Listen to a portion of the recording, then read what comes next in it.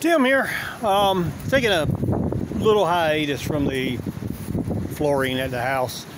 We've come up with a plan that will guarantee we can get moved in even if it's not totally ready, by focusing on the master bedroom and buying a storage building. But that brought another problem, is that we don't have everything ready to move the animals. Pigs we've got taken care of. I think I showed you those pens on a video a little bit ago.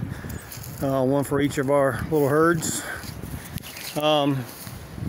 Rabbits are good. They're in hutches that can be moved for the time being until we build their, I don't know what you call it, big prairie land on the ground kind of thing. But anyway, that leaves the chickens, about 40 of them, and we've got 11 new roosters that are just hitting the crow spot of their life. So they're getting a little feisty and causing a lot of problems with our flock. And we do not have time to do a chicken culling and processing right now. We've got to focus on getting moved. So we have this. Now, I have not filmed any of this build, and it's been a work in progress off and on for several days, but I'll try to explain to you what we've done here. The tin on the side here, and down to the bottom there was here. The front where the pallets are were completely open, and this little metal awning frame like you can buy at Ag Supply or Tractor Supply or shoot, probably Walmart. It was here with a couple of pieces of tin nailed on the top and was just really leaning at about a 45-degree angle. My dumb butt decided it was salvageable instead of just tearing it down and building a new one. New is always easier than trying to repurpose. Unfortunately, I can't afford new, so I repurposed. So first thing we did, got the tin off the roof, got all those old rotten stringers off that they had up there, and we set the pallets in as a wall, intending to be a quick fix.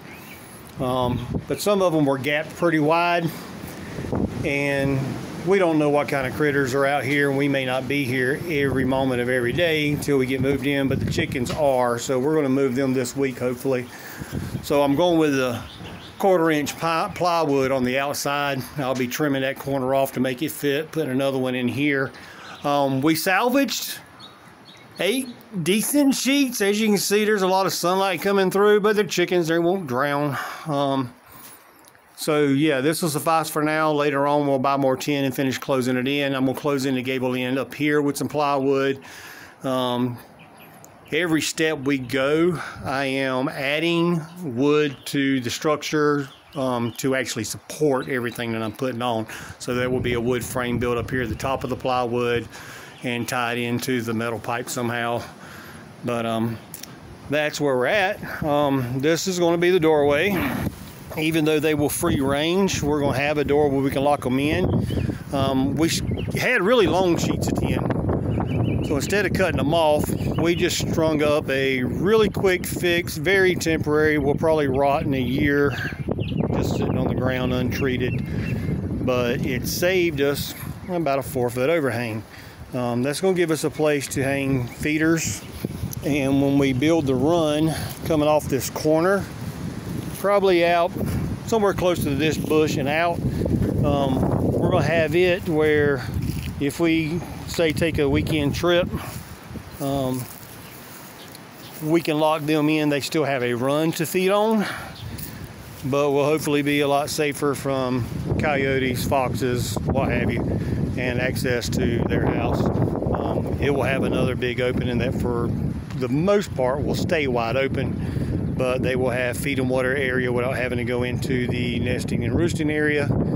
And yeah, I'll walk you around the front before I quit talking, let you see the plywood, and then when I finish up later today with it, I'll give you one final little short 30-second video update. But that's kind of where we're at with it. Excuse my ladders, I'm not tall. But yeah, so this is going to be the chicken coop 2.0 redo, and I need to knock it out so we can get those birds over here this week before they kill all our hens, and get back to inside the house because I am ready to move.